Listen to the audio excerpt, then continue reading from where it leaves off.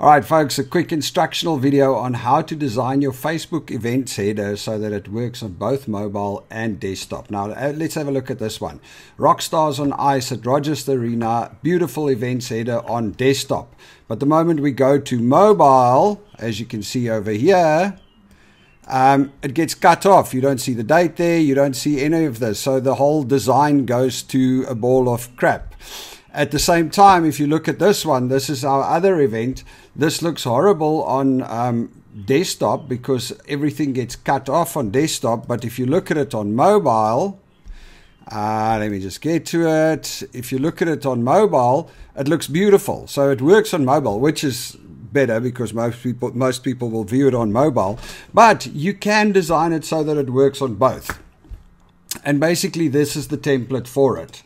So you are going to just design with a mobile safe zone, 94 pixels at the top that you're going to leave empty, 180 pixels at the bottom, and 480 pixels on both sides. And your actual design size is 1920 by, I suppose I must put it in here.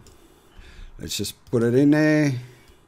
Your full design size is actually 1920 by 1005.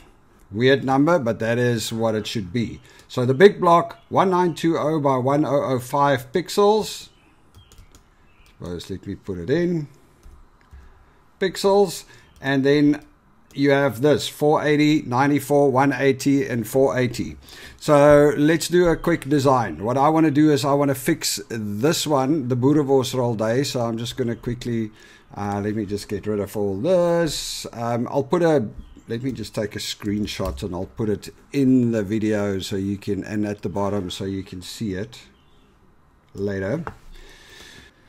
All right, so let's get cracking. The first thing I'm going to do is I'm just going to grab one of the images that I have over here of a Boerewors Roll, which is what we are promoting, a Boerewors Roll day. And I'm going to stretch this across the whole backside. I'm just using Canva. You can use whatever you want. So I'm going to stretch it over here so that you can see the Boerewors Roll. A little bit like that. Okay, that's my back image. I'm going to right click on it and I'm going to go layer, send to back, and there we go. Now I've got my safe zone. Now I do want to show a little bit of the Boerewors Roll. So what I'm going to do is I'm going to take another block and I'm going to take it over here so we get our safe zone, and I'm going to up it to about there so that we see the Boerewors Roll stick out. And then I'm going to grab some text. Let me add a heading. Join us. Let's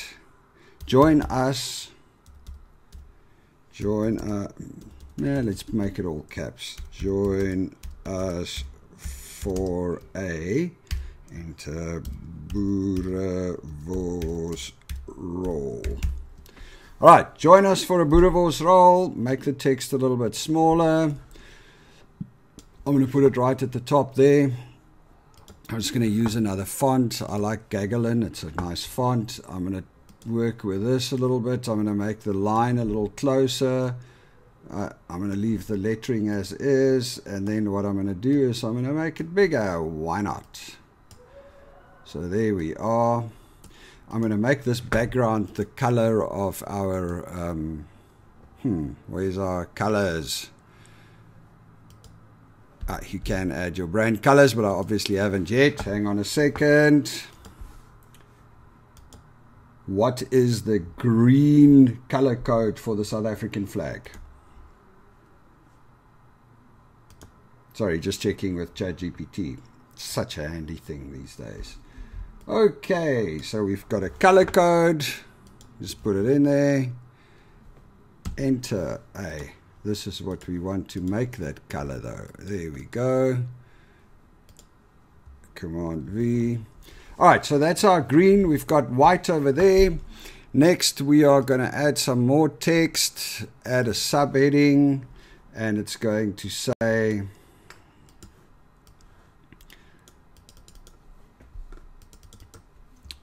at That's Serengeti in Langley, BC. Up. So at Serengeti in Langley, BC. That is it. And I want to just also adjust the line spacing there a little bit, make it like that, and center it nicely. And I want to make it the South African flag yellow, which I have already asked ChatGPT for a little bit earlier. So let's just do that. We don't want to change the text. Oh, we want to change the text color actually. So let's do that. I suppose I need to add my brand colors at some stage. All right, and then we want to add a couple of logos. So we want to add our SAIC logo, which is the South African Institute of Canada. We're going to put that down there. And we want to round its corners just a little bit. There we go. And then we are going to grab our other logo, which is Howzit Canada. Actually, let me put this SAIC logo. So I'm going to dump that one. I'm going to take this. The white stands out nicely. And the Howzit Canada. We're going to position it like that. And there we go. And then this is obviously just part of our template. So we're just going to drop it in the back. And here we go. There's our little design. I'm going to move that up slightly, move that up slightly, give it a bit more balance, make this a bit bigger so that it stands out there, make this a bit bigger. And that's it. And that's how you do a layout. Actually, you know what? Let's make these corners around as well. It looks nicer. And that's how you do a event layout or an event cover layout so that you can, it looks good on both. So let's download it, download. We go back to our event. So we click edit, upload, Facebook event header, open, save,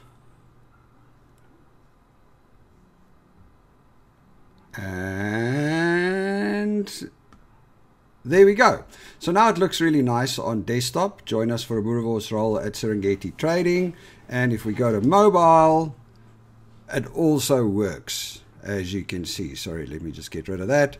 So it does fade out a little bit here at the bottom, but it's still good enough. You've got Join Us for a Boerewors Roll. You can see the image in the background, and it works across the board. So that's how you do an event header for a Facebook event page so that it looks good on both mobile and on desktop. Cheers. I'll have the image link with the dimensions in the bottom of this video. Cheers.